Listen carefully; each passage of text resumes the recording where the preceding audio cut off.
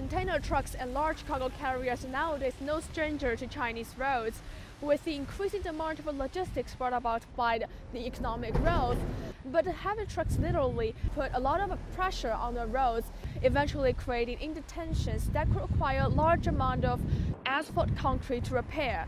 But now there are greener solutions. This is Shanghai's first highway with all its layers maintained by renewable materials. Located in Shanghai's suburban Fengxian District, the Hangtang highway is home to multiple logistics and industrial firms, and a key focus of the area's economic development.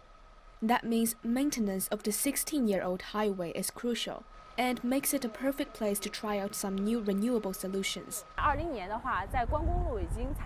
In 2020, we had already applied green technology trials on another road, but that was just limited to the substrate. This year, we've made huge breakthroughs on this road, applying renewable materials to all its layers. Figuring out the right percentage of recycled materials to add to the asphalt was quite a challenge. In the past, we usually used 10% recycled materials, but this time it's 15%. We specifically recycled waste material for this project, from removed components like bridges, plate girders, and curbs. We moved them to our crusher, and then, after the materials got inspection approval, they could be used in roads maintenance. So far, the flexibility values are up to standard. Making these technologies available for wider use has now become a research topic, in cooperation with the Shanghai Research Institute of Building Sciences.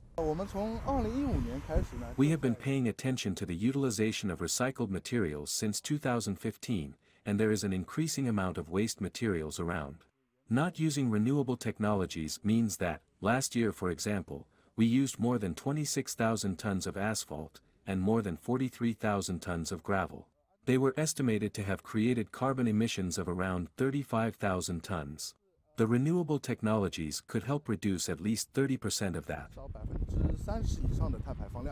According to the Ministry of Ecology and Environment, China has achieved average annual economic growth of 6.6% in the past 10 years, with a yearly increase of only 3% in energy consumption. These new construction and maintenance solutions will help pave the way for China's dual carbon goals, reaching carbon emissions peak by 2030 and carbon neutrality by 2060.